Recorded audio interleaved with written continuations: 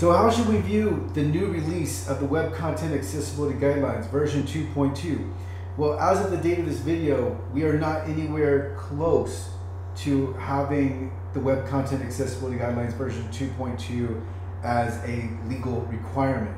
However, it's obviously a best practice. If you can incorporate those additional 7 success criteria from conformance level AA into your website, that's a great thing.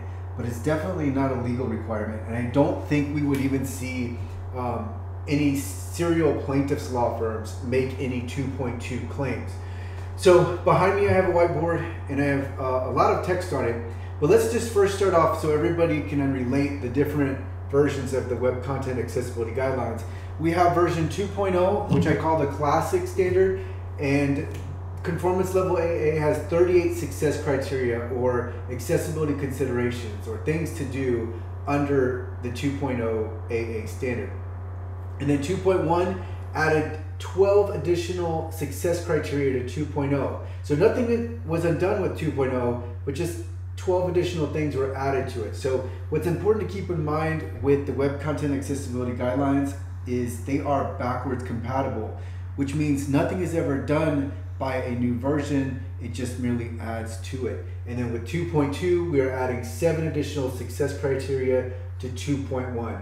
And these additional success criteria help address issues with people that have low vision, people that have motor impairments, and or cognitive and learning disabilities. So 2.2 really does help accessibility. It's addressing different things. Some of these are related to what you can find in previous versions, but there are only 7 additional things to incorporate into your website to be 2.2 AA conformant. But as I just stated, 2.2 as of the date of this video hasn't even been released yet. So even when it does get released, let's say it happens in December of 2022 or January of 2023, it's unrealistic to expect conformance with 2.2. So yeah, it's great if you can make your website conformant, but I can tell you from experience that most website owner operators, most companies, they are still working to get 2.0 and 2.1 issues taken care of.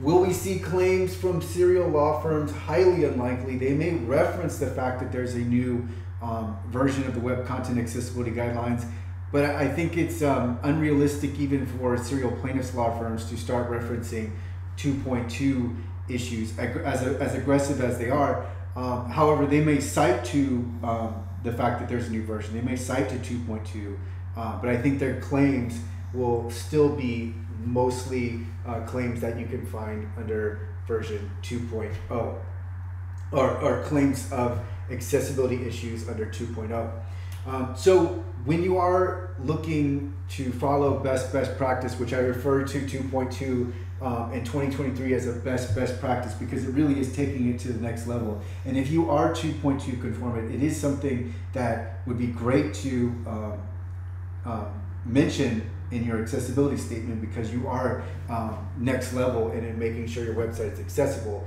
But it is important to keep in mind the resources you have available because there are many entities that are still, they're just working through 2.0, they're getting their re-audits and they're looking through the re-audits and trying to incorporate those accessibility issues and remediate those. So there's a lot already. Most websites are not even 2.1 conformant, and even for that matter 2.0 conformant. So it depends how much, do you have the developers, do you have the personnel available to be 2.2 conformant? And then the DOJ intends to publish a notice of proposed rulemaking for website accessibility in 2023. And this is for Title II of the ADA, so for public entities. The significance there is that even if you are a private entity, this regulation for Title II I think there's a really good chance there will be a follow-up for Title III, which will apply to private entities. And so you'll want to pay real attention to this, and it'll be very interesting to see what version of WCAG they incorporate, or if they incorporate a version at all. They might reference it, but there might be they might hedge a little bit because it is so hard to have a binary yes or no with the web content accessibility guidelines. I'll get to that in another video, but the point is that there will be there's likely regulation forthcoming, and it will be interesting to see what version of the web content accessibility guidelines they reference and or incorporate. Also, the Access Board may refresh Section 508 to incorporate the Web Content Accessibility Guidelines 2.1 or 2.2. Currently, the last refresh was in 2017, which was ahead of the WCAG 2.1 release, so we didn't see 2.1, so I'm interested to see what Section 508 incorporates in their next refresh.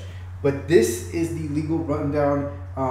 You won't in 2023, I don't think you will see any legal authorities reference 2.2 as a requirement. I think what you may see mention of a new release, but conformance of 2.2 at this point is unrealistic, especially because all we have to date is a working draft, and so even when it is officially published, it will still take time for that new version to settle and for entities to be conformant, to make their websites conformant with it.